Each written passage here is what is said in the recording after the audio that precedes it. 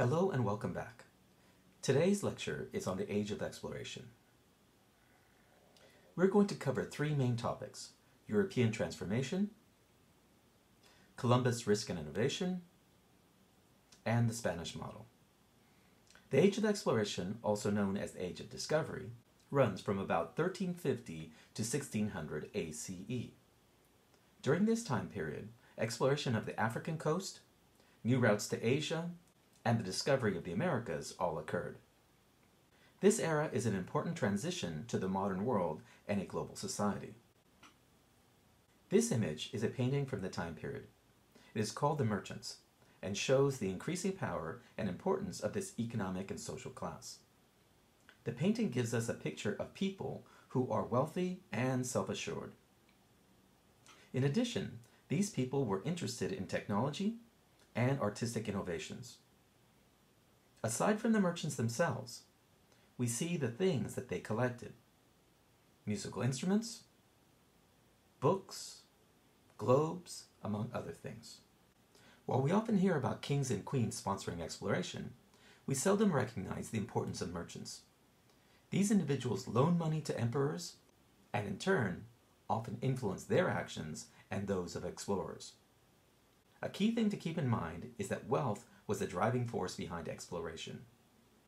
Royal governments sought to enrich themselves, but they also had to pay back their loans. Okay, let's get started.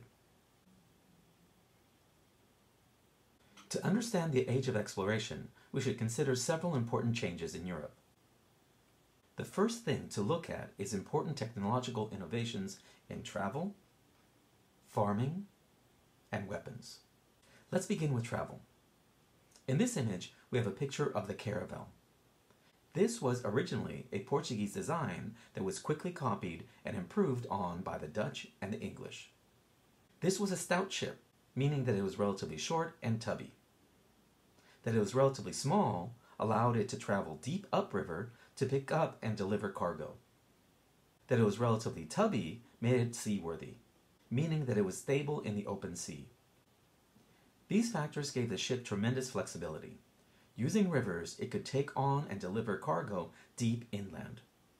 Since it was seaworthy, it did not need to transfer its cargo to other ships, but it could just continue onto the sea. In addition to its size, the caravel had the most advanced sail technology. The sails turned sharply, which allowed it to catch the wind from many angles. And again, since the ship was relatively small, it needed relatively little wind for propulsion. Regarding farming, new steel-tip plows allowed farmers to turn the soil over more effectively.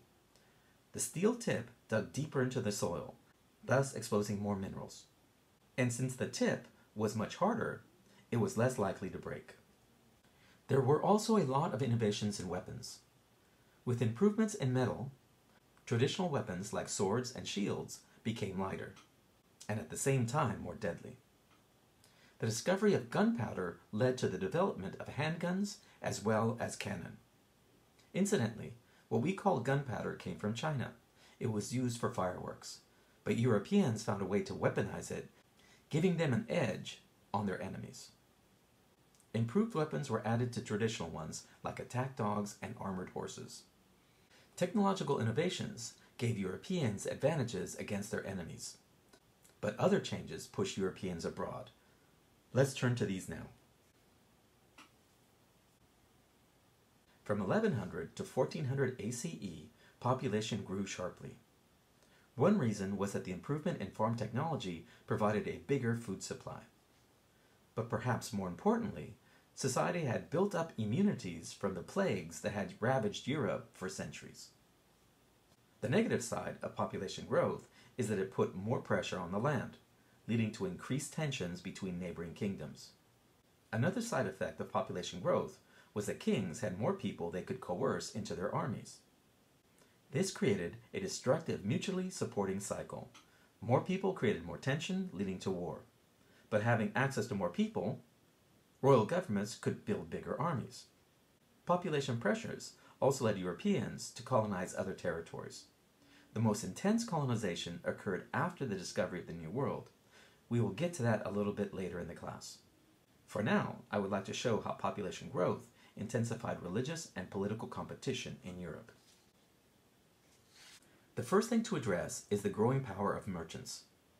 As noted at the beginning of the lecture, these individuals loaned money to royal governments. As tensions increased among kingdoms, royalty took on more debt. This gave a lot of power to merchants. Aside from interest on loans, financiers often negotiated special privileges from kings and queens. The result was that they gained a level of independence from royal authority. While merchants were gaining new independence, kingdoms like Spain, France, England, and the Italian states were trying to claim more territory and centralize their authority. Conversely, small kingdoms, often referred to as the German states, sought ways to fight against the growing power of bigger states like France and Spain. Adding to the tension was an intensification of conflict within Christianity. Up to about 1400 ACE, the Catholic Church dominated religious life in Europe. It also tried to regain territory in the Holy Land from Muslims. These are the areas that today we call Israel, Lebanon, and Palestine. These wars are referred to as the Crusades. But after 1400 ACE, religious war turned inward. A religious movement as the Reformation mixed in with royal competition for land. Kingdoms, mostly in Northern Europe, allied themselves with various Protestant groups who led the Reformation. France, Italy, and Spain allied themselves with the Catholic Church. The result was warfare over land, money, and God. The story of Christopher Columbus needs to be told within the context of intensifying economic competition and religious conflict in Europe. Let's now turn to how Columbus fit into this picture.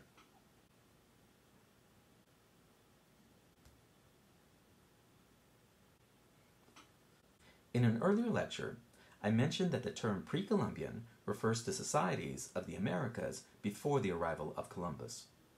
In this sense, Columbus represents a dividing line. There is the world before and after Columbus.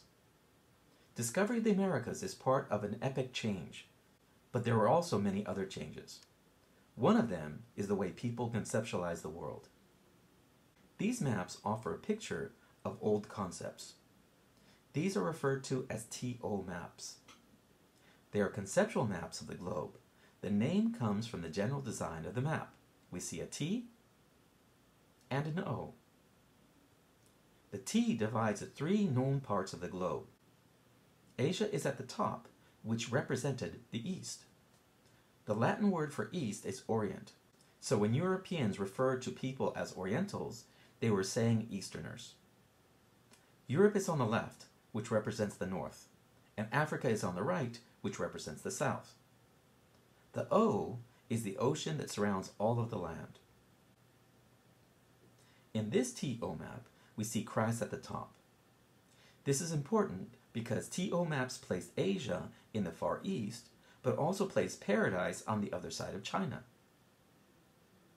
Returning to the idea that Columbus can be seen as a dividing line, one of the changes occurring during the Age of Exploration was that of maps. TO maps were meant to give people a mental picture of the globe as part of God's creation. Maps were not used as navigation devices. Travelers navigated by landmarks. But in the Age of Exploration, maps were transformed.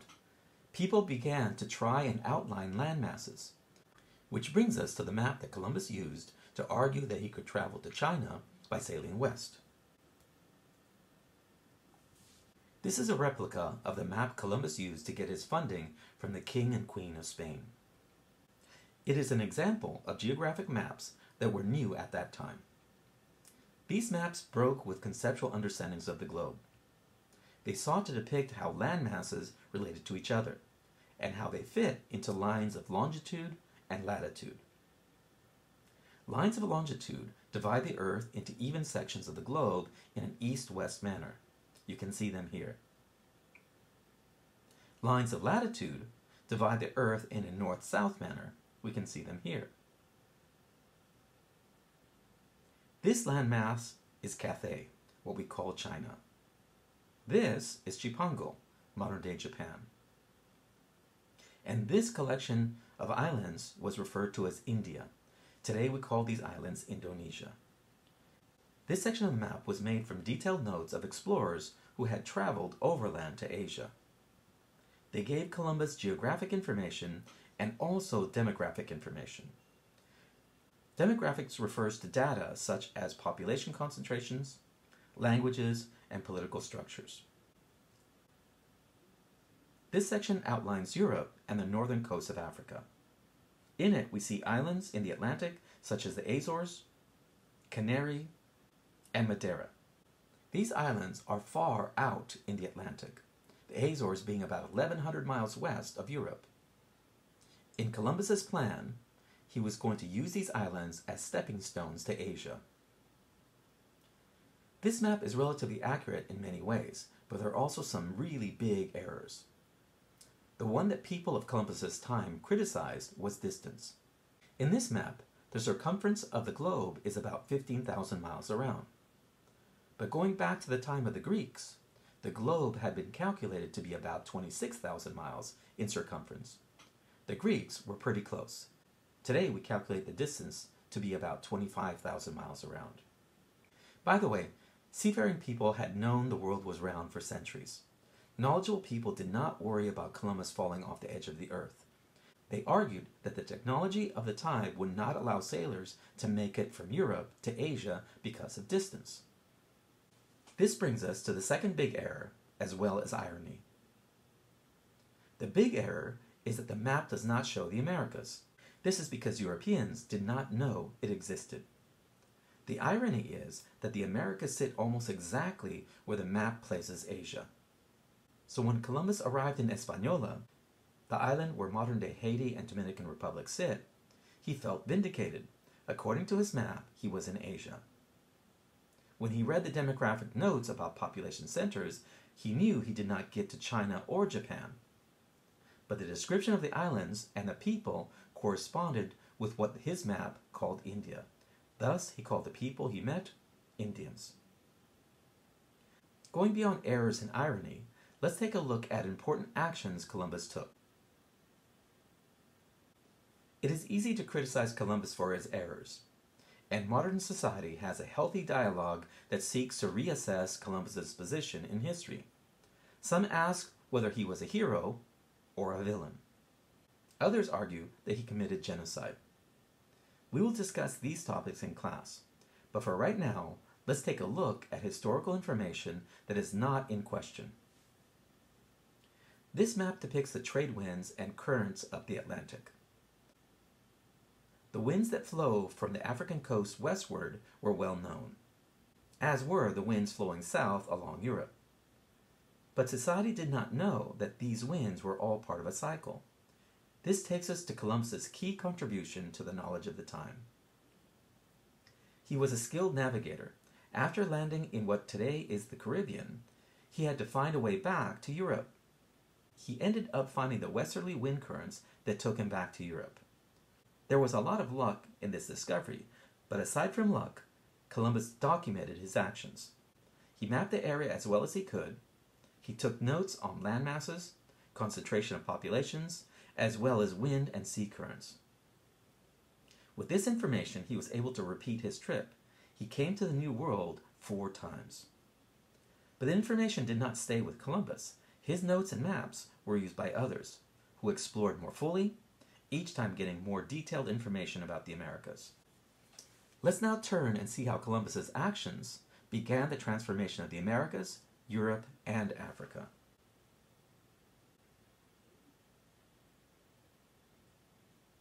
To understand global transformation that developed with European discovery of the Americas, we need to take a look at the collected actions of Europeans.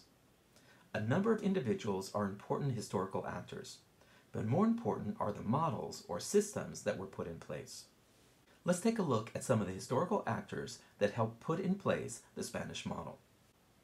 Columbus is one of these actors, but now I'd like to turn to Amerigo Vespucci. The name of the continents of the Western Hemisphere are derived from him. To understand the naming of America, we should start with the political concept known as the rights of discovery. In the laws of Europe, This meant that ownership over land was given to the first civilized people who mapped land and registered its claim with other civilized people. This brings us to the image on the screen. Amerigo Vespucci is the man on the left. Notice that he is fully clothed, has a flag with ships in the background. Now take a look at the woman in the hammock. She's naked. This image was on the opening pages of a book written by Vespucci, where he argued that Columbus did not find a route to Asia.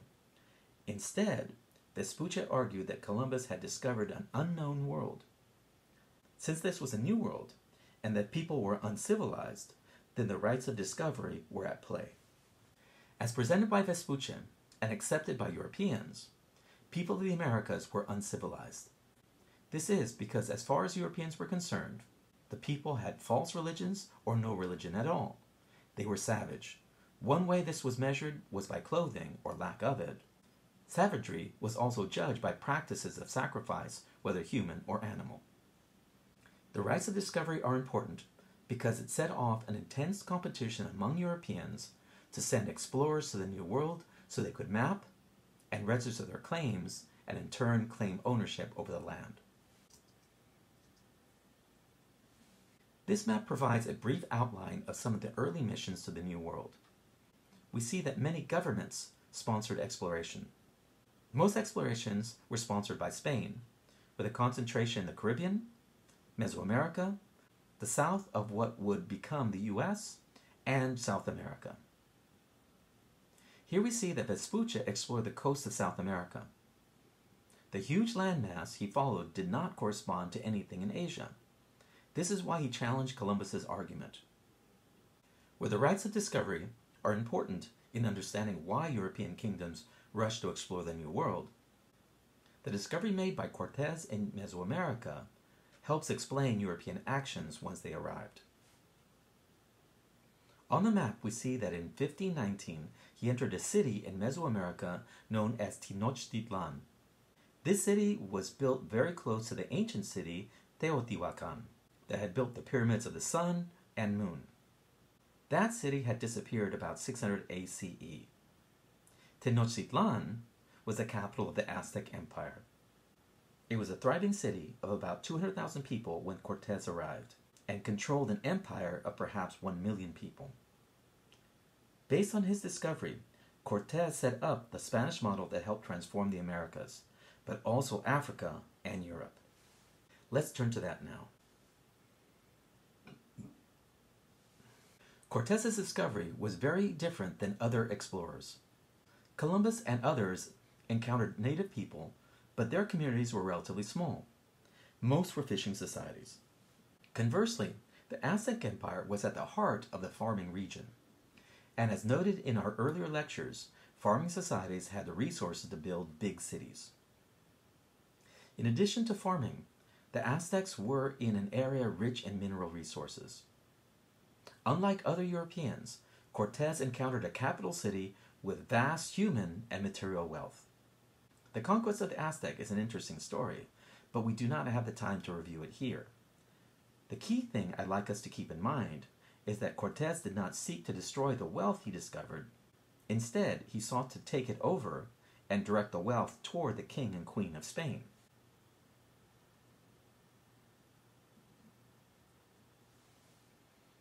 Cortes saw that the Aztecs had access to resources of wealth that included arable land, mineral resources, especially precious metals, and big populations that could be used for labor. In addition, the Aztec had a productive system of plantations, as well as a complex system of trade and taxation. Cortes successfully removed the Aztec ruler and directed trade and taxation towards the Spanish crown. This model was so successful that other Europeans tried to replicate it in areas that they explored. The Spanish model was amazingly successful, but also very destructive. This image will help explain this point. In it, we see how labor was used by the Spanish. Incidentally, this photo comes from Brazil in the 1980s, just 30 years ago. Nevertheless, it is very close to how the Spanish described their use of labor. These people are working in an open-pit gold mine. The gold is laced in clay. To extract it, Workers soften the clay with water, pack it in bags, and haul it up rickety ladders. This is a close-up of workers going up the ladders. Imagine what would happen if workers towards the top slipped and fell. They would kill everyone below. In fact, these types of injuries occurred regularly. Again, the Spanish wrote about all this in the logs that they kept. Workers on plantations were treated in similar ways. The result was that when the Spanish took over the plantations and mines of the Aztec, their disregard for laborers led to sharp increases in the death rate of indigenous people. The products of the Americas were often produced in a brutal manner, but their export transformed Europe. Let's now look at the exchange of goods and people.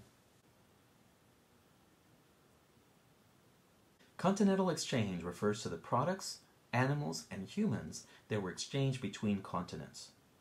As a note, the map is a little misleading. It makes it look like precious metals and various crops came from North America. Early on, the exchange was from the Caribbean and Mesoamerica to Europe. Still, if we follow the yellow stream, we see that gold and silver, among other precious metals, flowed to Europe. These resources expanded the money supply of Europe.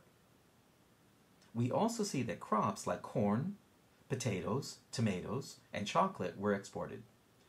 These goods changed the food supply of Europe. If we follow the green streams, we see that Europe sent domesticated animals like cows, pigs, and horses to the New World. These resources transformed food supplies and transportation of the New World. We also see that European diseases were exported. Native people did not have immunities to these diseases. If we combine the impact of these diseases with work on plantations and mines, we see a devastating effect on populations of native people. Recent estimates argue that Mesoamerica and North America combined had a population of between 50 and 100 million people in 1500 ACE. But as a result of the interaction with Europeans, their populations dropped to perhaps 5 to 10 million people by 1600 ACE. Some people have called this the biggest genocide in human history. This brings us to this stream: slaves. The drop in population among native people pushed Europeans to make a choice. They could either stop producing goods on plantations, change the way people were treated on plantations, or get a new labor force. Their choice was to maintain profits, continue their labor practices, and find a new source of labor. The new labor force were slaves from Africa. The Spanish set up this model, and since so much wealth was produced, other Europeans would try and replicate it whenever they could. We'll discuss how the English adjusted the Spanish model in future lectures, but for now we will close our lecture here. Okay, we'll see you in class.